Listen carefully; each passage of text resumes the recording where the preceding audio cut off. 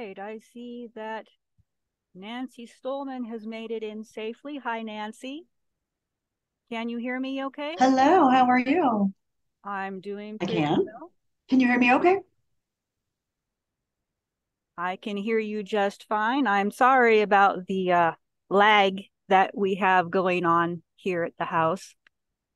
It's just one of those days. No Doesn't look worries. like video was going to work. I didn't do my hair. So, That's okay. I'm just going to stop my video and we'll just stay with the audio recording. So for everybody that is going to be listening after I process and upload this, I am interviewing Nancy Stohlman today. We are here again on Mythical Minstrelsies and Flash Fiction Fridays. I'm your host, Teresa Amehana Garcia, or Amehana Arashi, depending where you find me from. Nancy is the author of 6 books, including Going Short, An Invitation to Flash Fiction, and her most recent book, which is After the Rapture. And so to start off with, besides the information from your wonderful bio, what can you tell us about yourself that we can't find on there? yeah, it's a good question. I've been writing since I was about 25. Seriously, I've been writing obviously since I was a child, writing and reading. And I've been writing seriously since I was about 25. And I discovered flash fiction about 15 years ago when I was in grad school initially. And flash fiction really changed everything for me because prior to discovering flash fiction, I was writing traditional novels, basically. Like I read traditional novels, I love novels. I just assumed that that's what I would be writing was novels. And so I was writing novels. I wrote multiple novels, which I call now my lovingly call them my practice novels. And when I discovered flash fiction in grad school, it was like worlds collided for me. And suddenly, everything that I had been doing in my novel writing just I saw everything through a new lens. So suddenly, I wanted to cut half of the things that were in my novel and shrink everything down and look at things differently. And that's really how I've come to what I call a flash novel, which is what After the Rapture is. It's really kind of the the love child of the novel and flash fiction. So you came to writing a little bit differently than I did then. I came in with short form short stories, but not flash fiction and micro fiction. And that was back when I was in school. So it's really interesting to have you on the show to be able to talk about these so that other people can get into writing and understand more about you. Um, Getting on to your current. Yeah, and I think some people come to flash fiction. Oh, go ahead. I was just going to say, I think that some people come to flash fiction. Sorry, I think we're having a little lag.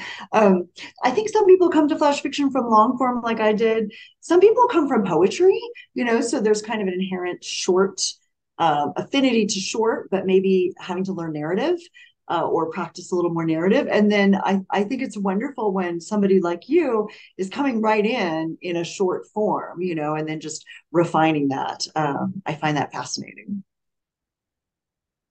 There's definitely a lot of different ways to write a story. And I'm so glad that you brought up poetry because so many people that I have talked to in my life really like to write, but don't feel that they can write a story. And yet they can write a poem and they have the confidence to do that. Um, I guess that brings us into our next question. Yeah. Uh, where do you find your inspiration, and especially for this story? hmm Everywhere, all over. I think once I'm in a book and always I'm happiest when I'm in a book, when I'm inside of a longer project. So in those times between a book, I feel a little lost, but always when I'm in a book, I'm pretty much living that book all the time. So inspiration comes from everything. It comes from personal experiences I might be having. It could be um, uh, like social, experiences that people are having society wide. It could be a weird thing I read. It could be a friend's experience. Once I'm in the middle of a book, all bets are off, and anything is game to become part of my inspiration. So with this particular book, I would say there were two major sources that I was drawing on. One was the political landscape, right? Well, maybe three. One was the political landscape, and just to me, this sort of satirical nature of reality, because at some point, which is something I'm pushing a lot in this book, reality becomes the satire, and suddenly you can't see the difference between the satire and what's actually happening. And I think that satire well written may have that kind of built into its DNA, that eventually it may find itself coming to pass. So a lot of just the craziness of what was happening in society. And remember that I wrote this book before the pandemic. So everything that I wrote was pre-pandemic. Although, as a person writing satire, you're always sort of casting yourself into the future, into the like ridiculous what ifs. Like, if I could push this into ridiculous, where would that land us? And then so much of that actually started coming true when the pandemic was happening. So that was a big source of inspiration. My own personal, I was hit by a car about 6 or 7 years ago. And that's kind of where the whole Barbie trope kind of came from, because I was hit by this car, a drunk driver, by the way. I was seatbelt on within the speed limit, daytime, and a drunk driver on a suspended license hit me almost head on. He crossed the median and hit me. So please don't drink and drive. And but I was very lucky to survive it all, and to survive, with my body intact. So, but in the healing process, I was, really watching my body kind of heal outside of myself. So I had this arm. It started with the arm that wouldn't move right, which I affectionately started calling my Barbie arm. And then just all these things, glass coming out of my body, and all the weirdness that sort of spawned this idea of this Barbie character who was having things happen to her, that was sort of out of her control, and she is sort of becoming a Barbie throughout the story, but it's all happening to her. There's no real agency happening. So that was huge, really personal source of inspiration.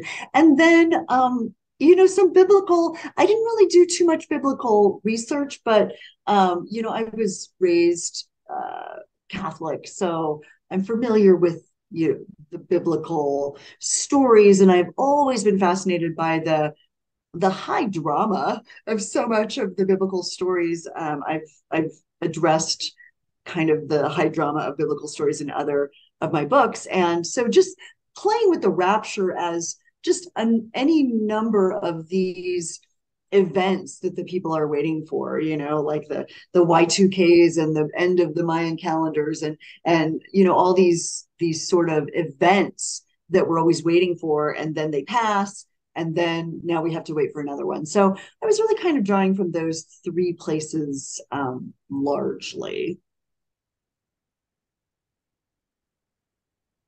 That sounds a lot like what happened with me and my back, actually. So I'm actually really glad that you wrote about the Barbie trope, because for me it resonated a lot when my children were very, very, very extremely small. I used to be a housekeeper, and that's how I blew out a couple discs in my back and dislocated my hip, and getting everything put back together kind of messed up my nerves, and I still have problems with that to this day.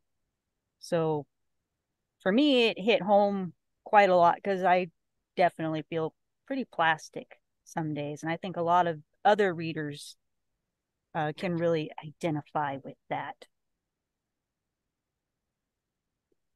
Yeah, I love that you say that, because it wasn't something I was consciously thinking. And I think the best writing is that which communicates something beyond what you were just initially intending, but kind of makes its own friends out in the world.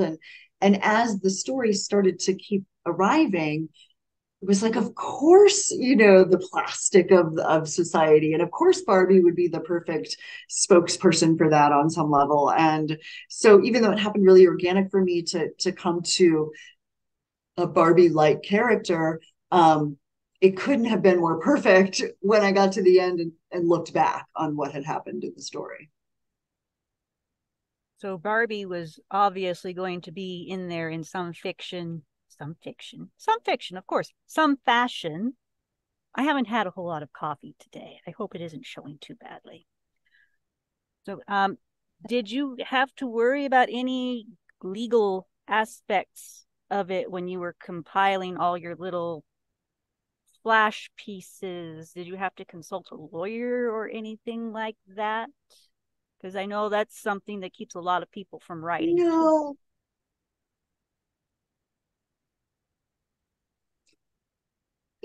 I think if you're using something for parody or satire, then that's and it's pretty obvious that that's what you're doing. Then it's not usually an issue that needs to go through a lawyer. I mean, Saturday Night Live is doing it all the time. I think it just has to be very clear that it is satirical or being used for comic effect. Um, so no, I'm not. If I had a Barbie character that I was using very seriously without any kind of comic flavor to it at all, and possibly, and somebody would read it without getting the humor at all, and Barbie was potentially, I don't know, killing people or something, I think that the Barbie uh, foundation might be a little more upset. But no, I think with parody and with satire, as long as it's pretty clear that that's what you're doing, then you're usually okay. Thank you for clarifying that for a lot more people than I've talked with directly, but I know that it is a big question Mm-hmm. always for people. So, what's your favorite part of this book? What was your favorite piece to write? Hmm. I mean, there's many. I really love the opening piece, The Bad Thing. That was one of those delicious pieces that arrived almost intact. I barely had to do any kind of editing to that one, and it just sort of came in that like inspired gush, which we're always hoping for the inspired gush, but we don't always get it. So I loved that piece, and it was really in the moment that I wrote it. And again, when people read it now, they're going to think about the pandemic and all sorts of things. But I wrote it pre-pandemic, so I was thinking more about things like school shootings, and I think I wrote it in 2015 even. So at the time, I felt like I captured exactly my frustration with the way that people were handling this like onslaught of pain, and it continues. I mean, everything I wrote just continues. I think that, and we do become desensitized to it, but there's this onslaught of pain. Things are bad, then things are worse, then things are even worse, then the new bad thing is competing with the worst bad thing, and which bad thing is the worst, and now we don't like the people who don't like the bad thing that we think is worse, and now we're mad at people for not mourning the way we are, and just kind of all of that. I think I was able to really capture it. And so I love that piece. I love a lot of like just the funny, humorous pieces. The pilgrimage to the original Kentucky Fried Chicken, and the Barbie house, and all the little Barbie advertisements throughout. And then the ending was really special to me. I wrote it. I was I had taken myself kind of on a solo writing retreat in Arizona. I had rented a little house for a week, and I was there just to kind of get the ending right. And so I was alone listening to coyotes, watching the sunrise and set, not really talking to anybody. And I really kind of went into this dreamy state. And that's how I kind of got the ending in place. So yeah, they're all special to me in different ways. It's always hard to choose between the children, isn't it?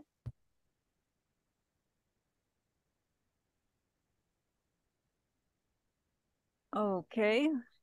Now my connection has stabilized somewhat again. Um, do you feel that this story is going to be able to cross cultures in order to be appreciated globally? I mean, I know that Christianity is all around the world, but there are still people that function within different cultural paradigms to our own. So, what do you think? Well, I definitely don't consider it a Christian book at all. I don't know that Christians would like it. If they're really Christian, they probably wouldn't like it. If you're reading this book because you're a Christian and want to read about the rapture, that is the wrong reason to read this book. That is not what this book is doing. This is a book of satirical literary fiction, So I'm playing with pop culture. I'm playing with, extremes. I'm poking fun at many, many, many, many things. So not a Christian book. Um, and it's very much a product, I think, of now. A lot of these pop culture references are largely American references. Um, Although, American culture is an export for the world at this point. So probably many of those are going to be familiar, but I'm referencing very American things, from Barbie to Kentucky Fried Chicken, to I do have a couple of things, that are not necessarily fully American. I talk about Loch Ness at one point. Um, but no, I'm really writing from my experience as a modern pop literature American writer, who's immersed in a consumerism culture, who's immersed in commercialism, who, Hollywood is our religion and our gods. And the media is our, teacher. And so I think, I think anybody can appreciate it if you can appreciate it on that level. I'm not necessarily trying to change the world, nor thinking that this is going to speak to every person on the planet. But I do think the people it does speak to are going to really find a kinship in like the absurdity that I am able to put my finger on, that's going to be very familiar, because I think we're all familiar with the absurdity that's happened to our society, and it keeps getting more and more absurd. So I mean, I think a lot about that movie, and I think it's from 2006, Idiocracy.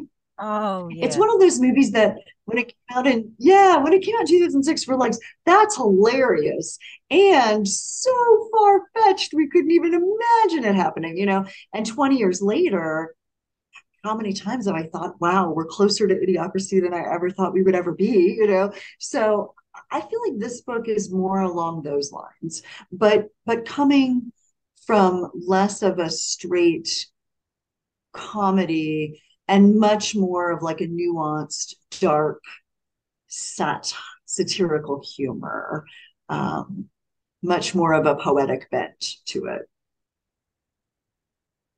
So, do you think it's going to get to spread more around the world than you anticipate, maybe? What do you think is going to I don't happen? know, I don't know. And I think it's okay that I don't know, because I think, when you make a piece of art, any kind of artifact, and you put it into the world, it's no longer yours. Like, it belongs to everybody. And so really I can speak to it. I can speak to my feelings about it. I can speak to how it became. But at this point, it's no longer mine. At this point, it's out there making friends, and who knows what's going to happen to it. I mean, I don't even want to predict, because any number of things could happen. But I really feel like at this point, the book has its own trajectory. It has its own purpose and its own path, and I am going to be cheering it on and celebrating and all the things, but it's not really mine anymore to manipulate. That sounds very like a conversation I recently had with my now adult son about some of the things that he likes to read and watch, and how I can't really remember exactly how the conversation went, but it sounded a lot like what you had to say about your own work here. So I find that comforting in that I was guiding him down the correct path, because there have been people that have been disagreeing with me on what I think happens with people's books once they go into the world. Well, and I think, it's natural for the creator of anything to kind of have an ego investment in what happens to it. We want it to land a certain way. We want people to think a certain thing about it. But it's also sort of like if I were to say, well, I want everybody to think about me in a certain way, like, and if you don't see me the way I want you to see me, I'm going to come over to your house and change your mind. It's like, you know, people's opinions of me are none of my business. And people's opinions of my book are really none of my business either, because I'm done with the writing part of it. Like the book is now its own thing. I'm not going to rewrite it. I'm certainly not going to, you know, make another version to make somebody happy. So for me, I think one of the most important things we can do as creatives is remember our true position in the creative process, which is like midwife to the art, but not the genius. Like as soon as we think we're the genius, then we have to follow our art around and make sure everybody sees it the right way.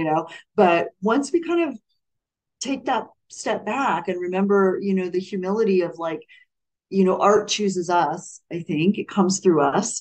And if we are lucky enough to be available when a piece of art comes through, then, awesome. But as soon as we start thinking that we're in charge of that, I think that's when the problems start.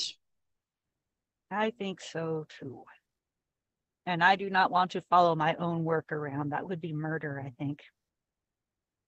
I have enough problem Oh, with no. cats. So you wrote within the mainstream US culture. Would you consider working with something within other religio-mythical frameworks? What is the future for you in your writing? Well, the project I'm working on now does draw a lot from Greek mythology, so there's that. Also draws a lot from tarot, so there's that. So I'm kind of putting together like Greek mythology and tarot a bit, and also draws on like Midwestern Gothic kind of tropes. So yeah, the collision of those three things playing together, we'll see what happens. I'm about, I don't know, 75 pages into it, and it's at that spot where I'm like, I'm not exactly sure what's happening here. So yeah, I mean, I think for me, like whatever arrives that feels like it's got a lot of heat to it, that feels juicy, that feels like it's speaking to me, I'm always excited to play in. I think what I wouldn't consider is doing something because it's fashionable or it's a trend or it seems to be hot or everybody's wanting this right now. That doesn't really speak to me. It really has to kind of bubble up organically from what is interesting to me at that moment in time, and like what am I personally processing and composting emotionally that needs to find soil. So what is your writing routine then? How do you get going? Yeah, I write most mornings, first thing in the morning with coffee by hand. So that's been my routine for a long time. I get up, I make the coffee, and I write in my notebook by hand. for an hour or two. And I like to do it in bed, as long as I'm not waking other people up. I like to sit in bed with my coffee and write. I really appreciate being in that liminal space where I haven't really started engaging with the world yet. I haven't checked texts and checked emails and started thinking about the day, but I'm very much like in that dreamy space. So an hour or two of that every morning is a beautiful way for me to start my day. And then I kind of engage with the world and do my things and answer the emails and run the businesses and teach the classes and all the things. And then ideally, I get to have a second writing chunk that happens in the later afternoon. So maybe like 3 to 5. Yeah, 2 or 3 to 5 or 6, somewhere in there. And that's where I will work on the computer. So that's when I will type up maybe what I was writing by hand in the morning. I'll revisit the things that I've already been working on. That's where I'm much more in, I would say, like editing brain as opposed to creative generating brain. And I try to write in bed again. I have a lap desk and I bring my computer to the bed. I don't like to write at my desk because my desk is where I work and do the work things. And for me, like I need my feet off the ground when I'm in creative mode, whether it's the morning or the afternoon. So that's kind of my ideal day. And I get to do that quite often. Sometimes I'll spend like a whole weekend, just on the computer doing that sort of editing. But yeah, I really like to have those two different types of writing time that are very different for me. But they work together. It's like I generate in the morning, I fix it in the afternoon. And if I can do that every day, that's a beautiful day. That makes a lot of sense to me because that's the way my brain works too. And if I have to go back and forth between them, I can literally feel that little divide in the center of the brain just like snap. And it's not a fun feeling. Yep. Mm-hmm. Well, as a reader, what is your favorite thing to read? I mean, I love novels. I read novels before bed. I try not to read a lot of flash fiction before bed because it winds me up.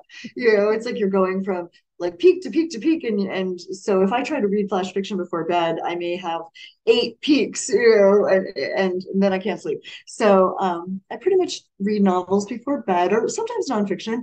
I love like a weird book. I love a surreal book. I love magical realism.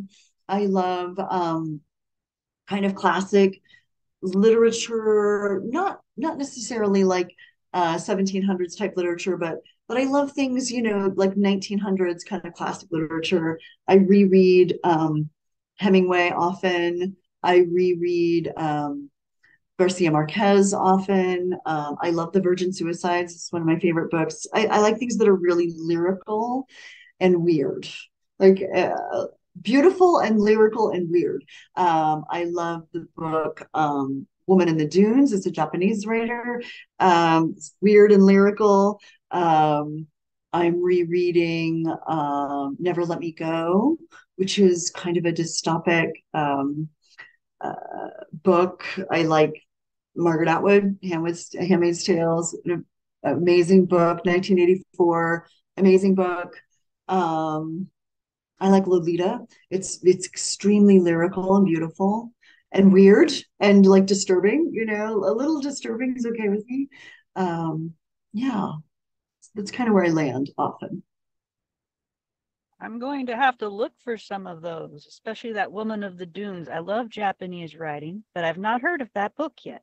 So that's going to be a fun So read. good.